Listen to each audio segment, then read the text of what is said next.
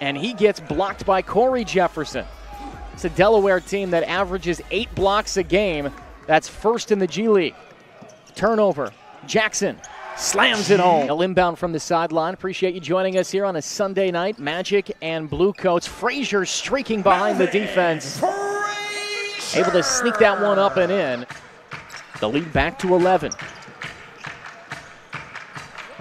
Frazier falling away. He gets it to go. 1 for 4 on Friday. Hogue has it knocked away. Loose ball. Copain picks it up. Ahead to Frazier. 2-on-1 for Lakeland. He's going to go to the rim and score. Melvin! Hogue. Frazier gave him the baseline. Hogue twisting, weaving, bobbing, missed the shot. The Magic and the Delaware Bluecoats playing their second game in 3 days. Out of the timeout, Frazier to the rim, missed the shot. The tip back is up and in. Where they'll head home for a rare Hogue game and play the Wisconsin Herd in 3 days. Frazier finishes at the rack over Cam Oliver. That one doesn't go. Rebound, Cam Oliver will throw ahead to Hogue. And it's knocked away. Frazier with the steal. Got to score some points, though.